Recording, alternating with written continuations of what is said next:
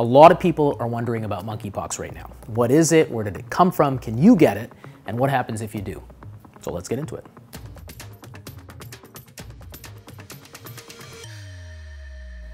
We are in a monkeypox outbreak.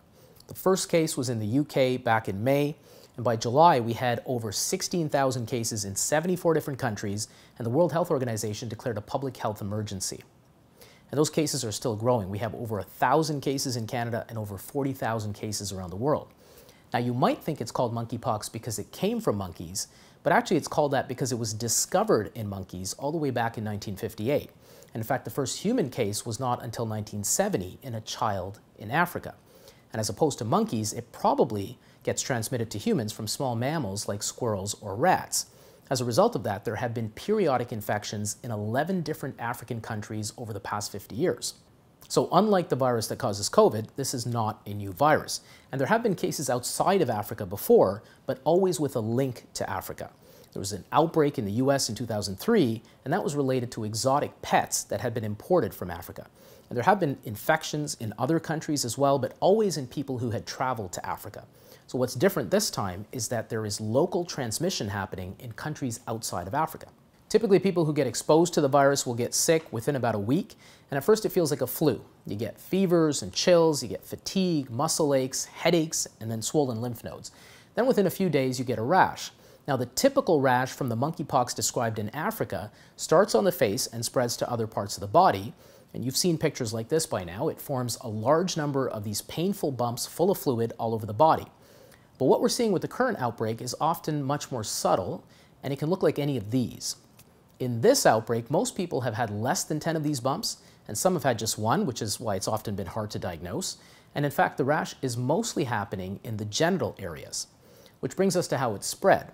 It's possible to spread through droplets and maybe even aerosols like COVID, but it's not nearly as contagious as COVID, and in fact, the primary route of spread is direct skin-to-skin contact with those infected lesions full of virus, or even contact with infected clothing or bedding.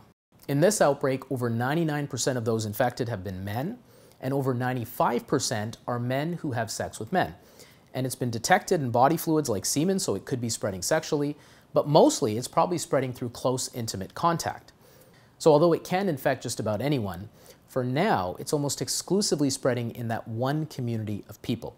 And although mortality from this virus in Africa was described in the 3 to 6% range, the good news is that this outbreak seems to have originated from a milder strain, so chances of dying have been smaller than just 1/10 of 1%.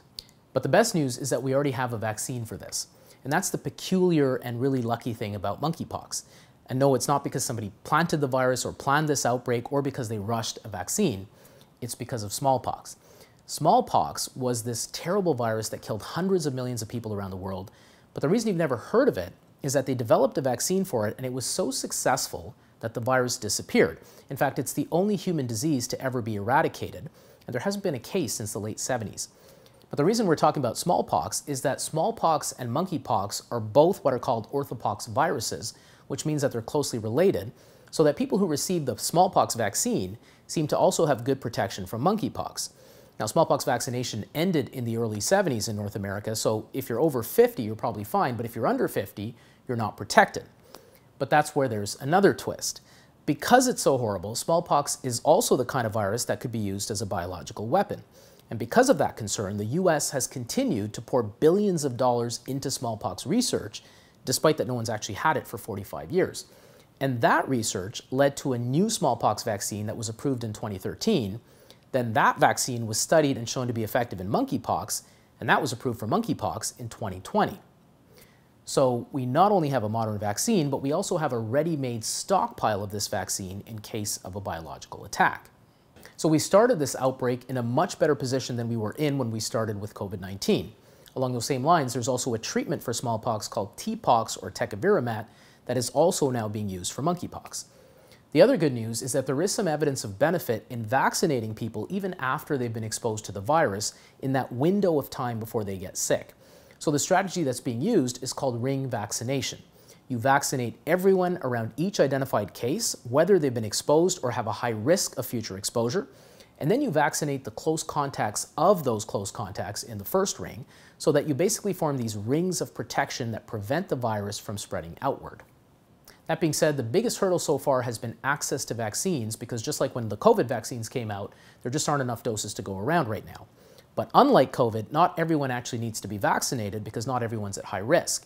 For now, it's people who have had a contact or those at high risk of having a contact, such as men who have sex with men. Those are the communities that we need to support right now. And the good news is that cases are slowing down and there is an end in sight. But the biggest risk we face is that the virus will find its way into animal populations outside of Africa. And if it establishes itself in new animal reservoirs, it can then periodically seed new outbreaks and essentially would become endemic in other parts of the world. So the bottom line is that we are in an international outbreak of monkeypox. But is it the next COVID? No, because it's not nearly as contagious. Nor is it nearly as serious, but it still can be very painful and it can be disfiguring. And currently, not everyone has a significant risk of catching it, but if you are in a high-risk group, get vaccinated, look out for those unusual rashes, and remember that spread mostly occurs through close contact. For more health and science info, subscribe to the feed.